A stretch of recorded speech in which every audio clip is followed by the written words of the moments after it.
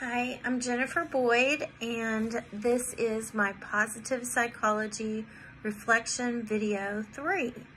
So, the first question is, what did I learn that made me start seeing or viewing a topic differently?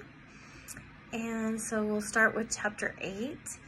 It was about seeing our future through self-efficacy, optimism, and hope. I think something I especially learned was about past, present, and future orientations. I am a future-oriented person for sure, but one thing I learned is the danger of missing out on living in the moment and enjoying the here and now if you're always looking ahead. There's a song that comes to mind about don't stop thinking about tomorrow. This is my mindset, but what about the roses? What about the savoring? As a Christian, we're encouraged to linger in the presence of God, but this is probably hard for me. I feel like I'm in a perpetual race and never reaching the finish line. So even this degree, I finished in 11 days, but then I'm just right on to the next race. There's always a new goal, and the next thing leads to the next thing, which leads to the next thing, just in perpetuity. It just seems like it goes forever. So as far as self-efficacy, optimism, and hope, I was really raised on that Watty Piper book, The Little Engine That Could. So I think these things come pretty naturally for me. But my aha moment was when I read Parental Optimism Trickles Down to the Kids. That's really good to know since my husband and I are helping to raise our 2 grandkids. I also found it interesting and a little disheartening, honestly, that optimists have lower immunity during high levels of stress. I was like, what? I'm an optimist though. I should have good immunity, right? No. And this was me last school year because it was my first year teaching, and we had just gotten the grand boys December 9th, and I'm finishing up this degree. So in the spring semester, I started January with pneumonia, and then I got COVID, and then I got mono, and then I got the flu. And I thought, I'm just done. Stick a fork in me, because that's like so ridiculous. It was just crazy. And then I have so many Asian friends and family. I'm always interested to learn more about their culture. So I thought it was really interesting that they are more pessimistic in general, but they have better problem-solving skills. Also, my husband calls himself an optimistic realist or a realistic optimist, one of those. But I call him a pessimist, and he probably calls me an optimist. But the book said men are actually more optimistic in general, which I just thought was interesting, but we're kind of opposite in our roles sometimes, so that sort of makes sense too. Finally, low optimism equaled low working memory. I thought that was interesting because I feel like my memory's not so good. Maybe going to school has helped a little, but if high optimism equals high working memory, then there's just one more reason to keep up our hopes, you know, to have high hopes, which is another song. So in the supplemental materials for Chapter 8, I really like the videos about Jose's story, and A is for average, and hope is the most powerful force in the world. But I took the most notes on the video, why are so many of our teachers in schools so successful? Probably because I am a teacher. So the 2 main takeaways I put were I need to understand my impact, and I need to show my students what success looks like. So this is what success looks like. Now let's get there, you know, together. So Chapter 9. Okay, Chapter 9 was about courage and wisdom, and I really loved the references to the Serenity Prayer and the Wizard of Oz. I learned about the different kinds of courage, in particular, the vital courage when we're sick or going through some kind of serious illness, physical courage, like firefighters, police, military. My husband's a retired police officer, so I always appreciate that. And then moral courage is the pursuit of justice or the common good. And then civil courage was righteous indignation. So in the supplemental materials, I really like the cultivating wisdom. Specifically, breathing is one way that we can control affect. And the idea of feeling is believing is called affective realism, and it can play tricks on our minds. So I really liked the video on ancient wisdom when she said, you all have watches, but you have no time. And faster is not always better. And I dress for the divine. Those were, you know, things that really stood out. And then chapter 10 was about mindfulness, flow, and spirituality. And I learned a new definition for mindfulness that started with an openness to novelty and just a different way of thinking about mindfulness than I had before. I learned a lot about flow, which really interests me. As a musician, I'm a music teacher and I teach piano, and so when I think about flow for myself, I think about sitting down playing the piano. I just could sit. If I did not have other responsibilities, I could just sit and play the piano all day, every day. So, but I know I can't, but that is definitely my flow thought when I think of how I achieve flow. So, but I found the many sources on spirituality seemed really kind of lacking in the Judeo-Christian views of my own faith. So, anyway, things I did like were mostly in the supplemental material. The video, Losing Yourself in Flow State, she had several things that were so great. She said, flow is a positive feedback loop, and unity gives things meaning and purpose.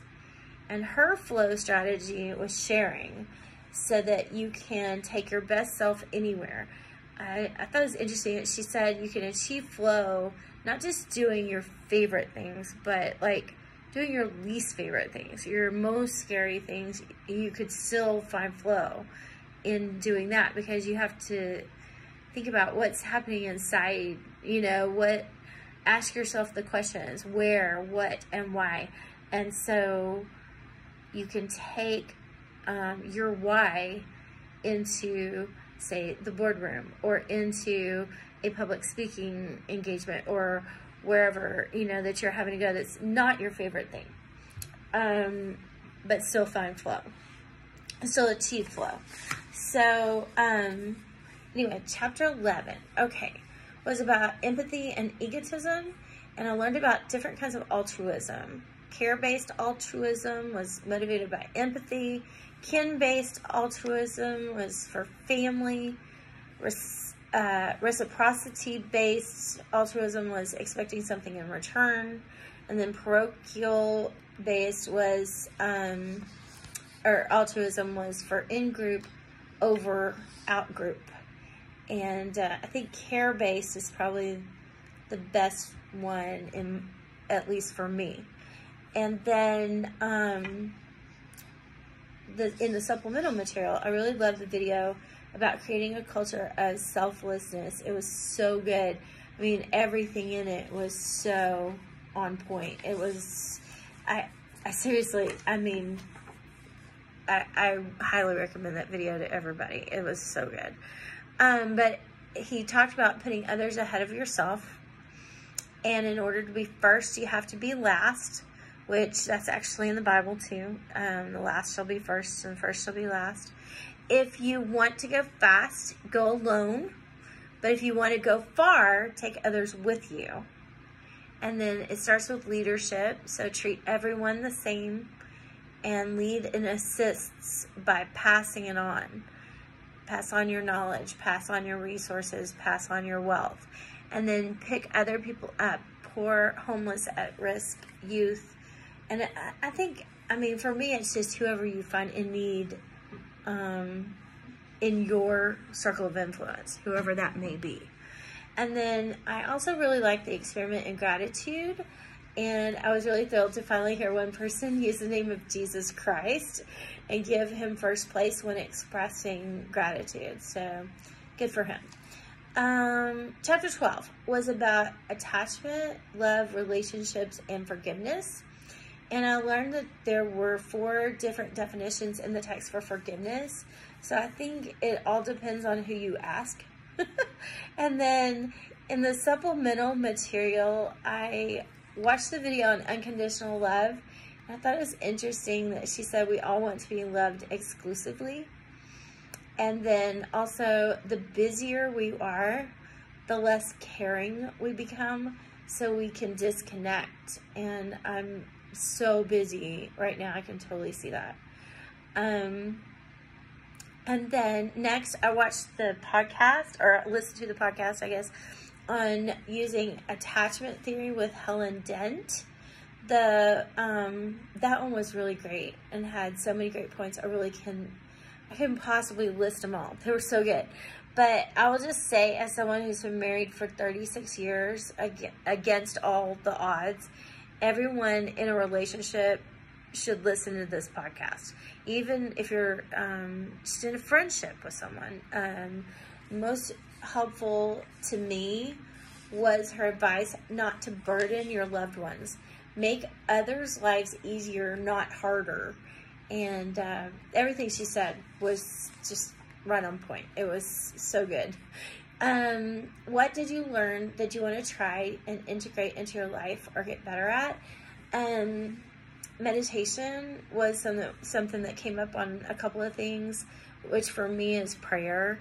The gratitude experiment, definitely want to try that, where you just, write out about someone who is really instrumental in your life, really influential in your life, that you really appreciate, and then actually call them and tell them, I thought that was really great. And then the Helen Dent podcast, actually it wasn't her, it was the girl interviewing her, Vicky or somebody, said something about journaling, and I know we've touched on that before in this class, I think, and I need to get back into that, but I've been so busy getting my degree.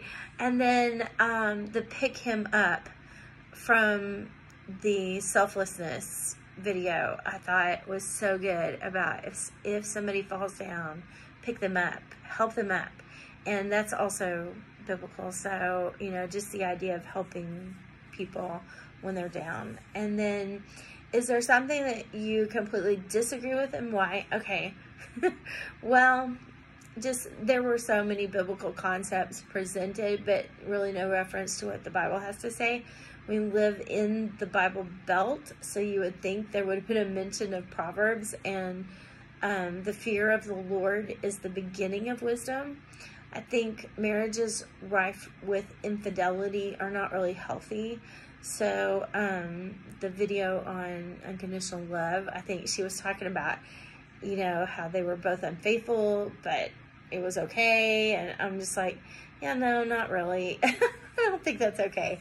I just don't think that's a healthy way to really have a marriage or a relationship. There were several mentions of we are enough just as we are. You're enough, and your art is enough because you're enough, and you're enough just like you are. And I just think it's kind of a big thing right now, is that you're good enough just like you are. But I think really there's no room for improvement or growth.